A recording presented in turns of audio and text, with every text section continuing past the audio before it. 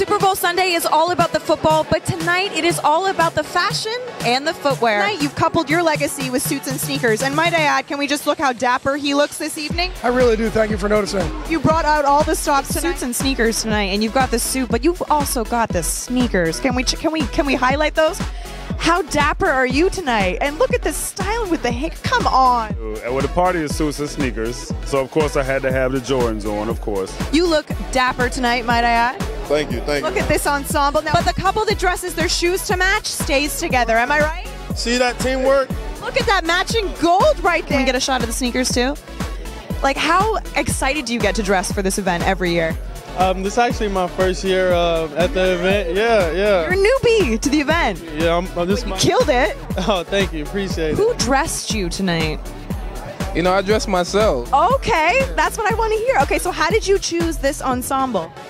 Well, I did take a little bit of pointers from my wife, my lovely wife, but I don't know. It's just I had a vision. I always dress myself, but tonight my stylist dressed me. I wish I could take credit for this. Okay, so Cam came out with his sexy yellow Versace pants. You've all heard about that. What is the one item in your wardrobe that you would never want anyone to see?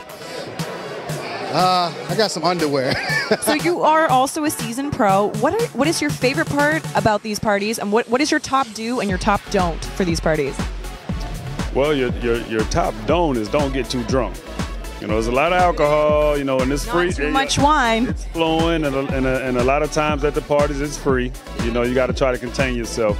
But the best part is really it's the people. It's coming to the party, seeing a lot of people you haven't seen in a long time.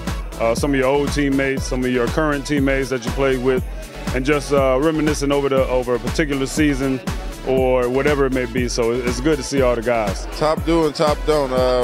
Always look good, and don't play yourself. What is your top do or don't for people coming to the Super Bowl parties this year? I would say if you're flying in, get here in a hurry because the traffic is going to be nuts. And just take it all in, enjoy it. You know, who knows where the next one's going to be or if you're going to be able to come again, but just enjoy the experience. I mean, there's no telling who you're going to see walking down the street. It could be your favorite player, your favorite actor, actress. You never know, so just have fun with it. Top do. You know, I want to go to the Future concert tomorrow, see what that's about. I'm going to take my mom to the Alicia Keys concert. Did you ladies hear that? He's going to take his mom. It's Super Bowl 50, and you've done something monumental. Suits and Sneakers has coupled with your event tonight, MVP. It's such a good cause, too. You're bringing fashion, a great cause. Why is it so important for you to do this every year? Well, you know, it's funny. I started something just to mess around, calling it GlazerPalooza a couple years ago, just to piss off Stray N and Urlacher and those guys, saying, you got to come to my party and call it GlazerPalooza.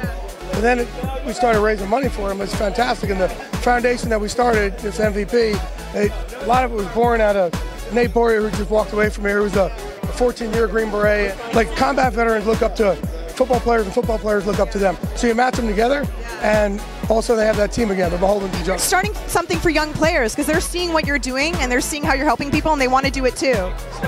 That's what you're hoping. You're hoping also to show guys, being an NFL player is not who you are. What's behind your rib cage and got you to actually make it to the NFL, that's who you are. And if you can make it to the NFL, you can certainly get through the transition.